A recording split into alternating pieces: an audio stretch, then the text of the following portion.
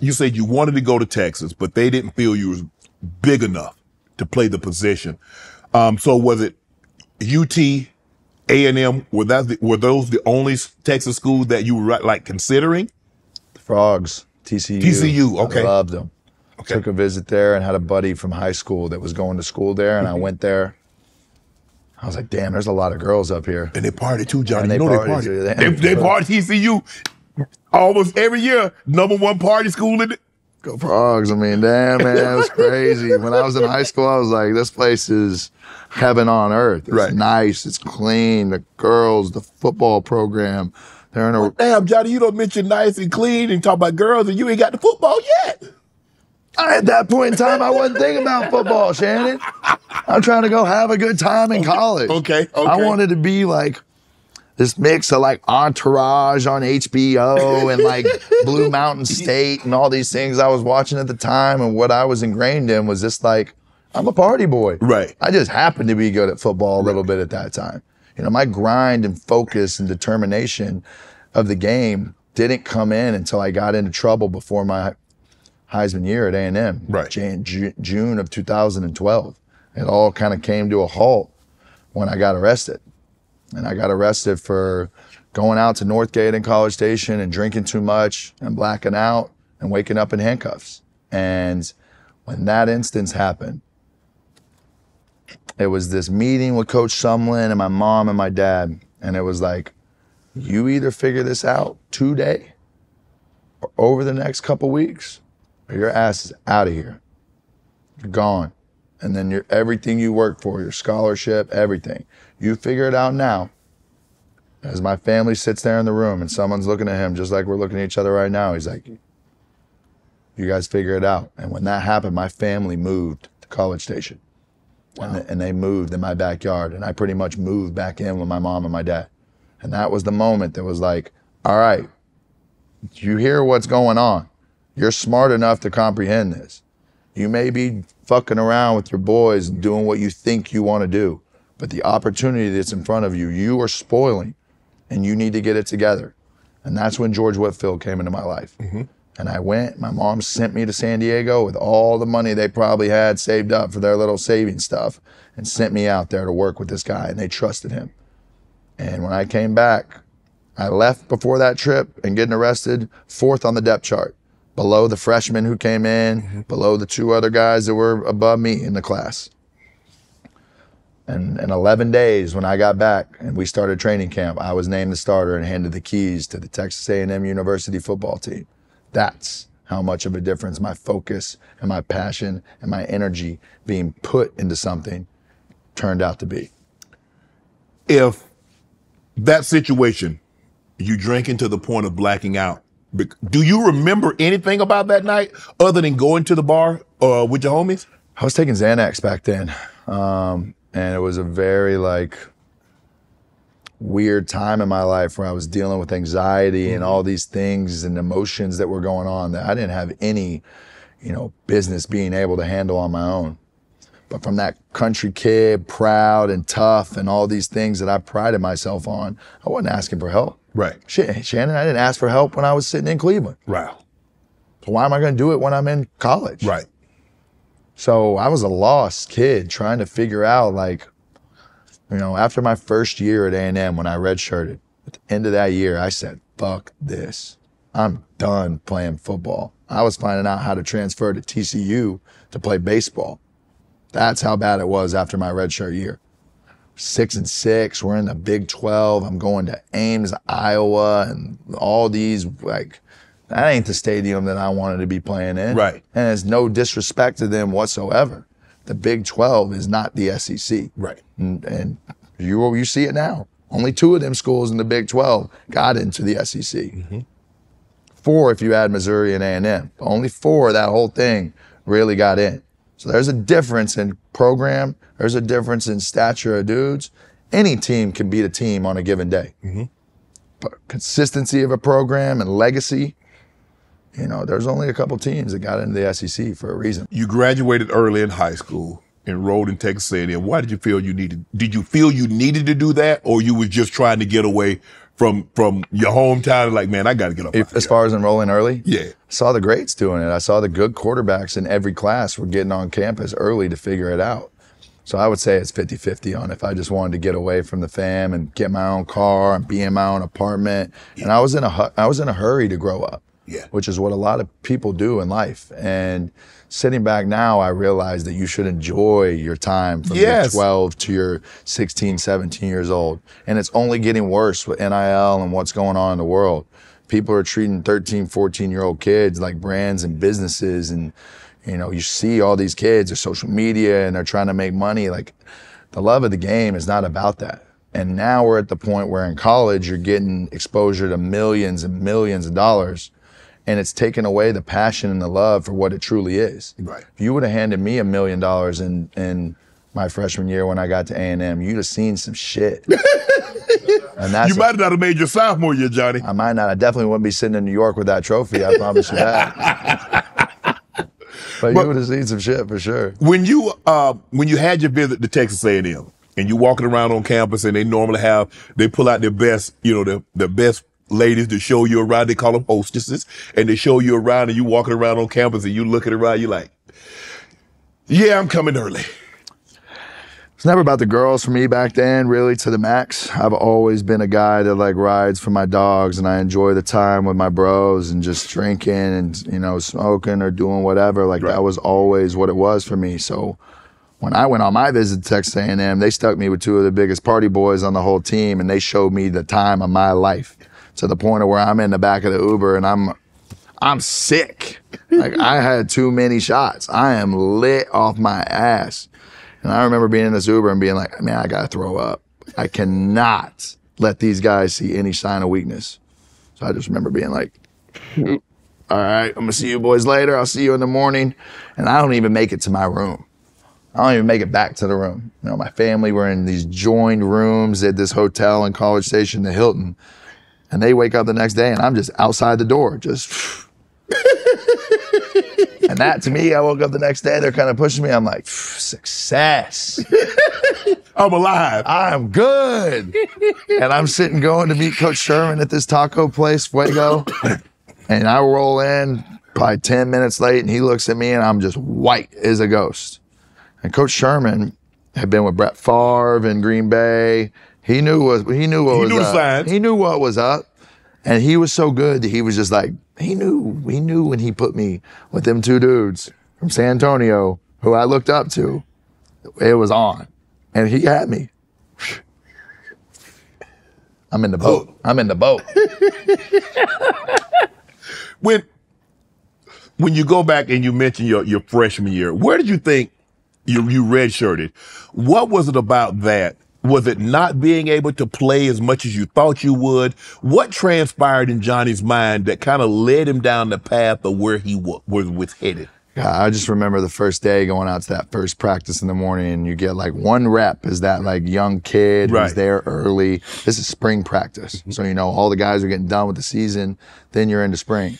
And I get that one rep, and he's like, come back. And I'm like, 7-step drop. And I let this ball go, Shannon, and it might have hit the top of the indoor. This thing, and I remember Coach Sherman had his play sheet, and he threw it down, and he goes, what the fuck was that? I'm nervous. These balls, Tannehill like these balls aired up, like rock hard. Right. I need that Brady. Yeah, you need a little give me a little cushion for the pushing is what we're going to say there, Shannon.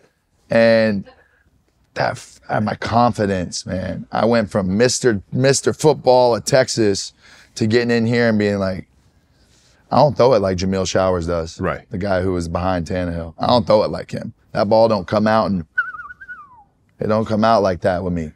So then you start to see, and you're comparing yourself to other people. And as that year went on, you know, being the bottom of the barrel guy, you know, being the guy that's getting ragged on by the seniors and this, and I'm traveling, like, I'm quiet.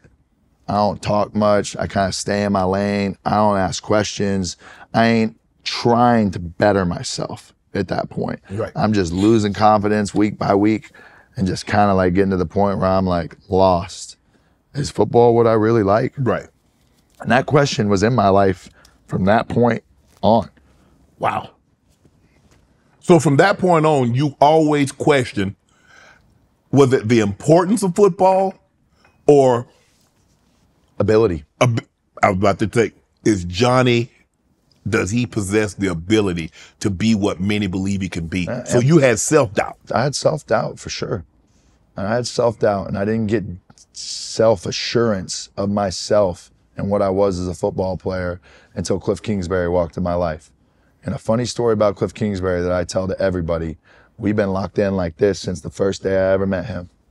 Kerrville, Texas is 40 miles an hour, away from San Antonio. Mm-hmm. So Cliff Kingsbury's at the University of Houston with Coach Someone, has Case Keenum there, obviously. Another real Texas high school football legend. Mm-hmm. And 7 o'clock, our practice starts in Kerrville. We ran a very military drill style of football program with values, and a lot of what we talk about at Texas A&M was how my high school football program was. So Kingsbury comes out on the field that first morning, and I'm getting ready to warm up, and he comes up to me and he dabs me up and he goes, "What's up, bro? I just want to keep it a buck with you. I don't have any scholarships to give you. But every single coach that I walk into a building in San Antonio, Texas, said you need to get your ass in the car and come down here and watch this kid practice." So he goes, "That's exactly what I'm doing. And I just want to let you know, I'm here to watch you ball out for a practice. And one day, our paths will cross again." And I'm nervous. This is Cliff Kingsbury, who played at Texas Tech. This is another legend in my eyes. Yeah. Like, Had a lot he was of records. a real guy. Yeah. He wouldn't know whatever you want to say, but he was him. Yeah.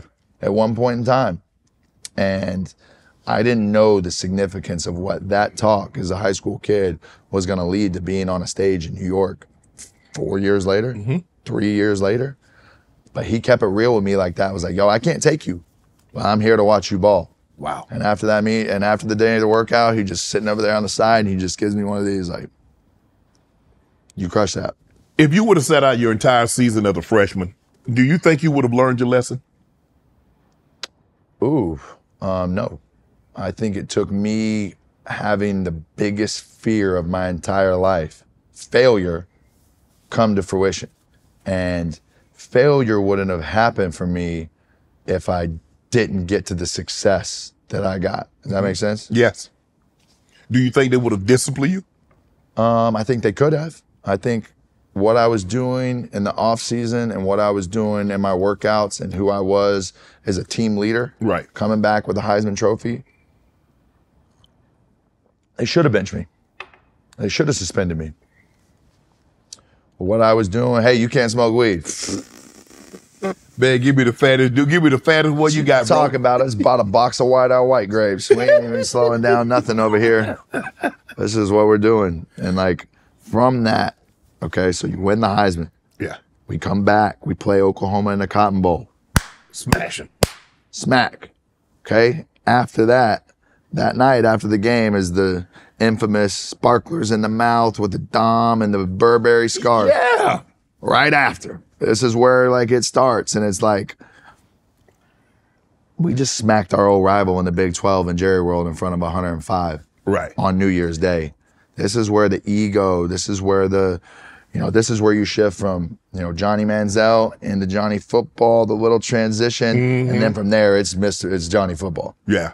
And now there's no more self-doubt. Now there's no more self-doubt because I know what I'm doing in practice. I know what I'm doing when I see cover 2 and I'm whole shot. I'm toying with them in practice. They're mad. The only thing they have on me in practice in the setting that I'm seeing, the live rep, bullets, fire, is they can't tell when a sack happens in practice because we ain't sacking people. Right. And in a game, practice, I'm running and give somebody a little move, and I'm just looking at him like, ain't no way you making that tackle on the field, buddy. You can hop and hoop around and do your whole defensive thing all you want. But out there under them lights, that ain't gonna happen, brother. It's not gonna happen. Right. And that's not me speaking out of my ass. I got film. Right. I got stuff to show you that like I was more than what you thought I was, especially as a running quarterback. I led the SEC. Wow. 1,400 yards rushing in my freshman year. Wow. It's documented. The first freshman in NCAA history to pass for 3,000 yards and rush for 1,000 yards in the same season. The first player to pass for 300 yards and rush for 100 yards in the same game 3 times. Broke Archie Manning's 43-year-old record for 500 total yards of total offense with 576. Owns all these freshmen records. 11-2, ranked number 5 best since 1956. Beat Oklahoma 41-13 in the Cotton Bowl. Produced 516 yards of offense, 4 touchdowns with a record 229 yards rushing. Do you understand at the time what you're actually doing? When the ESPN Heisman list came out about week 8, 9 is when I started to kind of see like, whoa, because this is, my life growing up with my boys was NCAA football, the video game, the road to glory, the road to the Heisman, creating a player and being able to go do these things, pick your school, go to the, do all of that. And now I'm living it. Right. So the focus doesn't shift to like getting the Heisman. It just focuses on like taking this team to heights that we haven't been before. Mm-hmm. And when you walk into Tuscaloosa, Alabama and do what happened that day, something that leaves a legacy, 2012, it's 12 years later, mm-hmm. where I walk down the street every day of my life and somebody comes up and daps me up and goes, 15.5-point underdogs, Alabama. I'll never forget that day for the rest of my life. That's what kind of impact that day had on college football. And I hear it every day, see it every day. You see Alabama on the schedule, and you're on the Heisman watch list. You mentioned your 15-point underdogs, and you understand what Alabama is. That's Coach Saban. You know the dogs that he has on that roster. You know the dogs that he sends to the NFL every year, multiple. What's going through your mind? Do you ever think, man, if I can go to Alabama, if I can go to Tuscaloosa and beat Bama, they got to take notice. Can't think like that. Can't think like that and be successful because you're putting pressure on yourself that's unneeded. Okay. I got 95% of the country that's saying Alabama's going to beat us. What do we have to lose, right? I remember being on the bus on the way to the game and putting on the movie 300. This part comes on where it's give to them nothing, but take from them every single thing, everything. And that was my mindset going into the game, that like everybody in this stadium expects you to lose. Everybody in this state is rooting against you. Mm-hmm. We got maybe 20, 30,000 loyal Aggies scattered through about in the stands. We already lost 2 games that year. Right. What's the third going to do? We're out of the SEC title. We're out of, the national championship conversation. Let's just try and go ball. And Cliff Kingsbury put together an unbelievable game plan for us offensively that highlighted our strengths, that kept us from being too vulnerable in a defense like that. And for the first half of that game, they don't know what the fuck is going on. We're running option with go routes and all. We are just unleashing the Cliff Kingsbury creativeness of a football playbook for an air raid. This wasn't old Mike Leach air raid. This wasn't anything that Lincoln was doing wherever. This was just its own subtle thing, or own, particular thing. Right. That was tailored to me being able to run the ball the way that I could, as well as having an unbelievable offensive line to be able to handle what they were throwing at us. Luke Jokel, Jake Matthews, Cedric Aboya, these are all first-round picks in the NFL, and some really, really solid players. Right. Wow, I forgot you guys had that kind of offensive line. Yep. So that's why they were able to hold up. Jokel was the number 2 pick in the draft. I think Jake Matthews was a top 10 pick in the draft. You guys were loaded. Mike Evans, Swoops was very underrated. Mike Evans, and that's somebody that, man, what a brother to me, man. It makes me even emotional even thinking about it. We got to come in at the same time in red shirt. And that red shirt year, we were tearing their ass up on the scout team.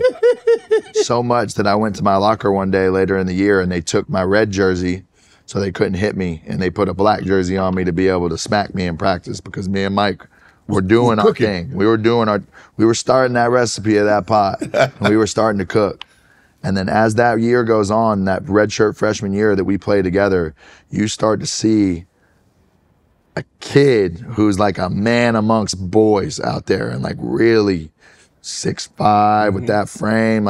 He was always what he was. But that confidence that started to grow in him, me and him had this telepathy. Same way you probably had with a quarterback back in the day, where it's just that was a route. Right. quick, easy. He knew everything. And me and him had that relationship that was like special. Wow. And it'll never be taken from us. You know, I can sit here and talk to him and still do the same signals. It's 12 years later. I could throw a peace sign, he's gonna go to the crib. Right. Is what that means every time. So, you know, to have a special bond with somebody like that kid, that guy, that man means the fucking world to me. When Alabama started their comeback, you looked at reporting, you said F Alabama, F Saban, and that you were going to score. Why were you so confident? Why? Because the crowd had gotten back in it. They're going haywire. Defense, just freshmen. Why were you so confident that you was going to get this football and you were going to go down the field and score? Yeah, well, the first, half of that game, first quarter, we're up 20-0. So that stadium, you could hear a pin drop. Yeah. And Tuscaloosa doesn't get like that very much, if ever. You can count on both your hands how many times they've lost since 2010, for the most part. Yes. So confidence in what we were doing, we lost our first game of the year to Florida. Cool, first game of the year, whatever. Then we get up on LSU and we end up blowing that game where I feel like we really should have won. That was our turning point in the season. So after that, we started to get together and come together that we didn't want to be, the weak link of this team. We needed that offense and who we had to be the catalyst, to be the center point of that team. And we needed our defense just to kind of hold on. So as much as the Tuscaloosa and the Alabama game is about me and the offense, it's not the way I look at it. Our defense got multiple stops, got a pick late on like the last drive as they're on the 8-yard line to go in and take the lead. That changes things. We get a pick, we get the ball out, and then there's 50 seconds left in the game. We are on like 3rd and 7. Saban has a timeout. We run a run play, we get like 4, we're backed up on our own 20. So it's punt time. Now we're gonna punt it to who, it could have been Amari Cooper, whoever they had back there was a menace. And we had put this play in all week of a special teams punt scenario where we go on the hard count. It's 3rd and 4. We go hard count, they jump, we touch them, first down, mic drop. So you have your offense, what we did in the first half. We scored 20 in the first quarter. Right. We only scored 9 the rest of the game. We're hanging on for dear life. The plays that we made on that one score drive, the 6 points we scored in the second half was off a turnover, wheel route down the sideline, dime, corner route, next play, dime. 2 plays, touchdown, like very opportunistic and going with the flow of the game. And then you seal the game with a special teams play. So you got offense, defense, special teams. We walk into the locker room in Tuscaloosa and we burn that thing down. Total team win. Total, completely. Without a doubt, total team win. If they have the college football playoff in 2011, you guys have to, and A&M gets it. Do you believe y'all win the national championship? We got to play Bama again probably, so that's another knock it out. I think we have a very good chance. Right. I think we got better, and even from the Tuscaloosa game, the Alabama game, up until the Cotton Bowl. The Cotton Bowl was our best showing of the entire year. Yeah, oh yeah. Y'all put it together, man. Yeah, and we did. And that's just where that was the pinnacle of what our team was that year, and we showed it at the last game on the biggest stage. Want to join Club Shay Shay? Become an official member by hitting that subscribe button, where you never know who's going to be joining us for drinks and conversation. Don't be late to the party because we like to do something before 2 something.